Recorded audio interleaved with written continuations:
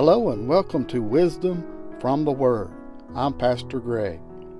In this short message, I'm going to talk about a couple of investments that will produce dividends far greater than gold and silver. The demand for these commodities is at an all-time high. In fact, my wife and I have been investing in them for quite some time now, and they have never gone down. Our lives have truly been enriched by them. We also taught our children the value of investing starting at an early age. What's fascinating about these two investments is the fact that you can invest a little or a lot. It just depends upon you. But once you begin, I think you will agree it's the best investments there is. In fact, there are many people in the Bible who have reaped great rewards for investing in these commodities. Let me read a short list of people from the Bible characters who invested. First, let's start in the Old Testament. We have Moses, Aaron, Joshua, Daniel, and David. All of those men invested in these commodities I'm going to tell you about. Then we turn over to the New Testament and we find Matthew, Mark, Luke, and John. We find the Apostle Paul, Peter, Stephen, and even Jesus invested in them. But I want to focus on one person in the Old Testament who not only invested in these two things, but also spoke about the importance of these investments. His name is Solomon, king over the Israelites. Now up front, Solomon was one of Israel's wicked kings and a great sinner. But on the other hand, the Lord still used him for his glory. Solomon had enough wits about himself to understand the importance of making wise choices when it came to investing, for he was an extremely wealthy person.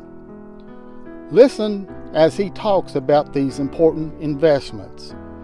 In the Bible, Proverbs chapter 16 and verse 16, Solomon tells us this: "How much better is it to get wisdom than gold, and to get understanding rather to be chosen than silver."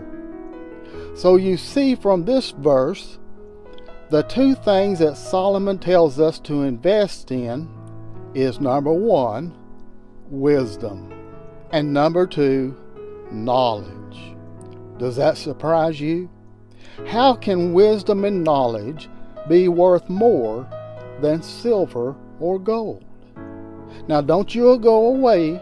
Stay with me and I'll explain.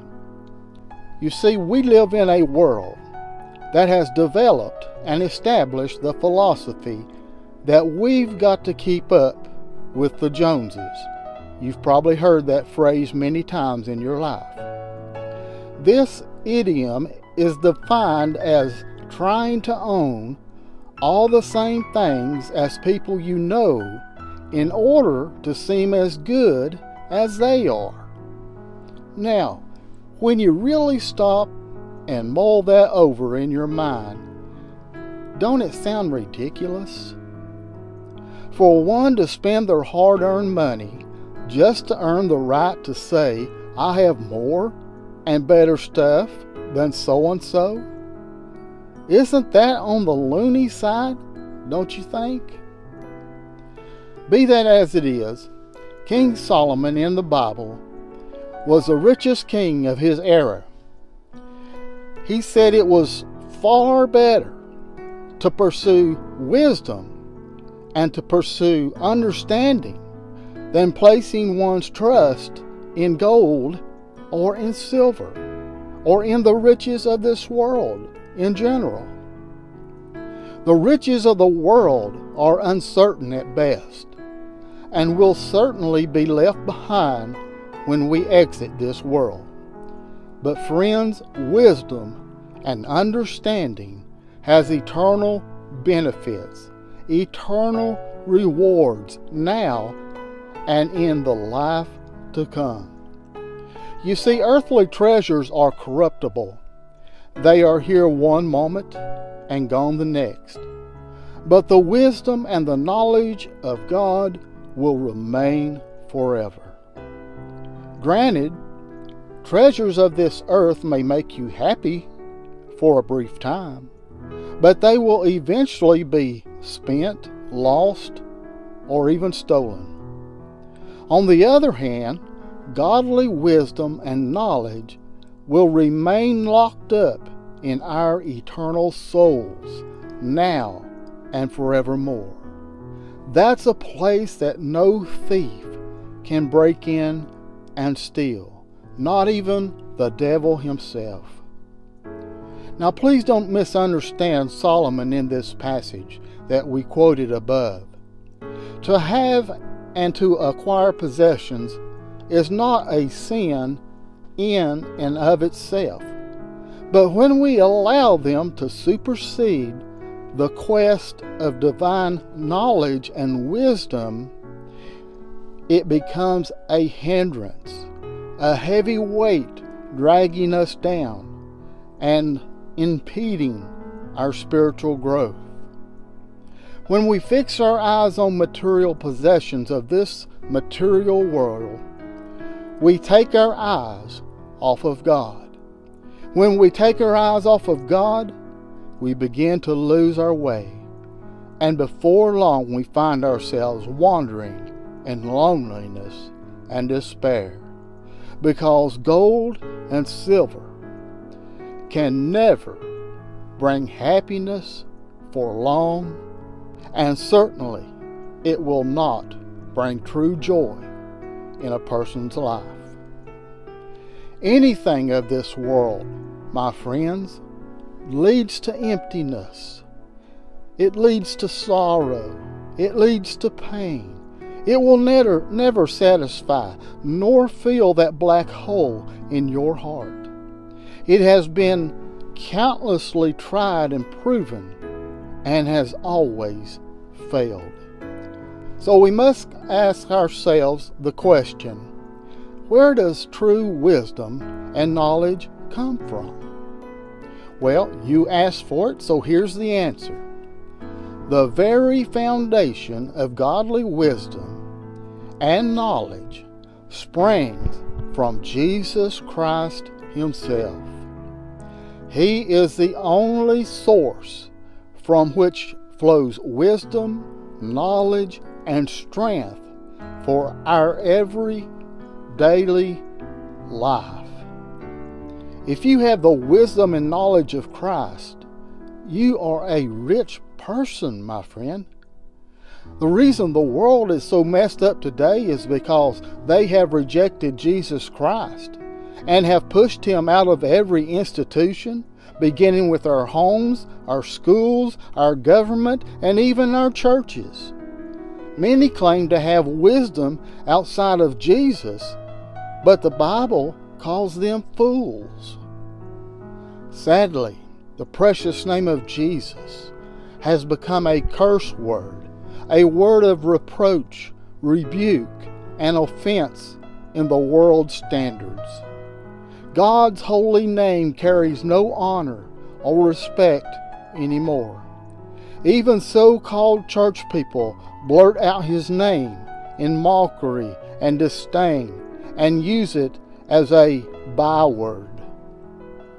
Wisdom, on the other hand, leads to a personal relationship with God. Wisdom for the problems we encounter each day. Wisdom enabling us the ability to help others in need. And wisdom and knowledge to know and understand the riches of the Word of God and how to apply God's instructions to our lives. A person that is seeking for godly wisdom and knowledge from a holy God is indeed a blessed person. Let me repeat that for you. A person seeking for godly wisdom and godly knowledge from a holy God is indeed a blessed person. There is no curse and condemnation on their lives. They are blessed with peace and joy that passes all understanding in Christ Jesus our Lord. And friends, you can have all the wealth of wisdom and knowledge, beginning and forming a personal relationship with Jesus Christ, the Son of God. Now don't leave, I'm almost through. Please stay. Would you do that for me? Please listen on how you can invest in Jesus. Number 1, believe that you are a sinner. In Romans chapter 3 and verse 21 it says, "For all have sinned and come short of the glory of God." Number 2, believe that Jesus Christ paid for your sins on the cross by shedding His blood. In 1 Corinthians chapter 15 and verse 3, it says, "Christ died for our sins," according to the Scriptures. Then over in Colossians chapter 12 and verse 14, the Bible says, "And took," that is, He, Jesus, took it, our sins, out of the way, nailing them to His cross. And number 3, believe that Jesus was buried and on the 3rd day arose from the grave. In 1 Corinthians chapter 15 and verse 4, it says, "Jesus was buried and that He arose again the 3rd day, according to the Scriptures." Now friend, if you truly believe these things deep down in your heart, God says that you have been saved and will one day be with Him in heaven. Romans 10:13 says, "For whosoever shall call from the heart or verbally with your mouth upon the name of the Lord shall be saved." But remember, no amount of good works will ever save your soul. No matter how hard you try, or how good you are, or how much money you give to people, or how good you are to others. It's only by the grace of God, through faith in the death, burial, and resurrection of Jesus Christ, that we are saved. Plus nothing, minus nothing. For more information about how to be saved, I've put a link in the info section below. Please go there, click on it, and read what it says about being saved. Would you do that? Dear Lord, please continually remind us that true riches emanate from You. As humans, we tend to forget that You should be our ultimate objective.